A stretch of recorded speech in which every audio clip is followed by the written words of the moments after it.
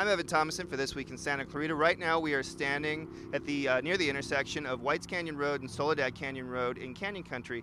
Joining me is Bill Whitlash, the project manager of the city's overlay program.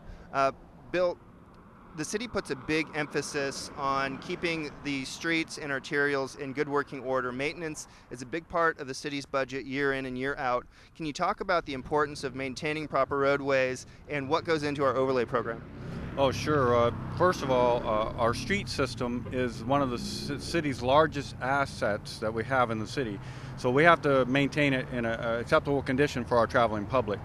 The City Council has recognized the need that we need to increase our maintenance efforts on the streets and roadways so that we can keep our traveling public safe and they can travel from one side of the city, without hitting a lot of potholes. In the past, the budgets have been at a certain size, and the City Council has seen the need to increase that. So next year's budget is projected to be about $8 million, where before they were between $4 and $7 million. The process involves an engineering evaluation of all our streets. Our consultant, a design engineer, evaluates all the streets, and we try to prioritize using our major arterials that run from east to west, north to south, which has the greater volume of our traffic. And then we move into smaller neighborhoods and lesser, streets that have less traffic on them. The major streets deteriorate a lot faster because of the high volume of traffic, and the smaller residential streets, they don't deteriorate nearly as fast. Absolutely, and we're standing at one of the major arterials right here, one of our busier intersections in the city at Whites Canyon in Soledad. And the reason we're here is because you are about to begin a project of overlay in this area right here. Can you tell us what this project will entail, what exactly the need is, and what you will be doing throughout this project? Well, an overlay process, first we start with the current road condition, which you can see it has a lot of cracks and ruts, and it gets to the point where it's real bumpy for the traffic, and the road can start deteriorating a lot faster. So the main objective is to make it a smooth, safe travel way for the cars, and to keep the water from getting down into the base and destroying the road at a faster pace. So what we're going to do, this portion of the road is grind out the top couple of inches, reseal it with a tack coat so that the old asphalt and the new asphalt adhere together much better, like a cement. And then we're going to put a new coating of rubberized asphalt over the top, which will last, over approximately 20 years or so. It's designed to last quite a while. And that was my next question. So when we build, say we just built brand new roadways for the Cross Valley Connector, what is the lifespan typically of a busy road?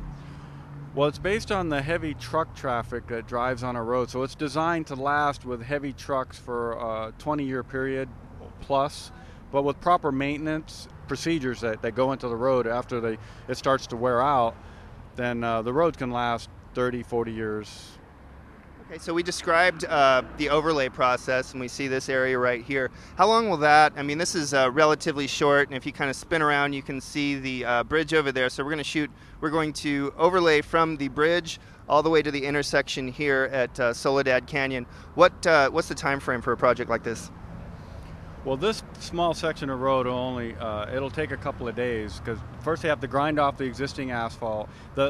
It's going to be done at night on this major road here because of the traffic impacts, and we don't want to tie up traffic and back it up. So we do it late at night, and it'll just take a couple of days to grind it off, put the new asphalt over the top of it, and repave it.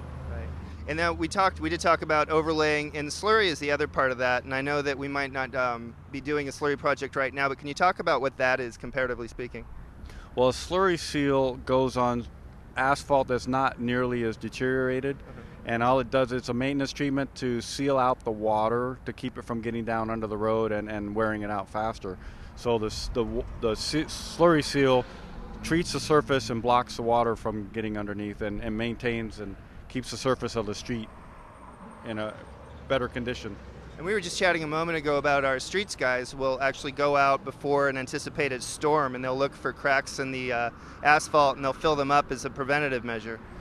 Yes, seal cracking keeps the water out of the base because a roadway has a gravel base underneath the asphalt, and if that gets wet and saturated, then the traffic over the top of it flexes because it's flexible with all that water in there, and it creates cracks and potholes on the asphalt on the surface.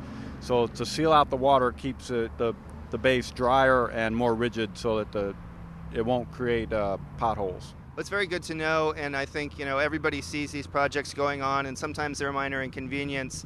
I think is much less than the major annoyance of driving on streets, and we've all been to communities that do not properly maintain their roadways, and you hit potholes and you see that, and it really is not just an inconvenience or an irritation factor, it's also a safety factor. Yes, that's true, and our street maintenance guys spend a lot of time out in the field looking for deteriorated asphalt, and they do their repairs because it is a safety issue. It's great. So thank you, Bill, for joining us. That's probably all you ever wanted to know about the overlay program and slurry program for the city of Santa Clarita. For This Week in Santa Clarita, I'm Evan Thomason.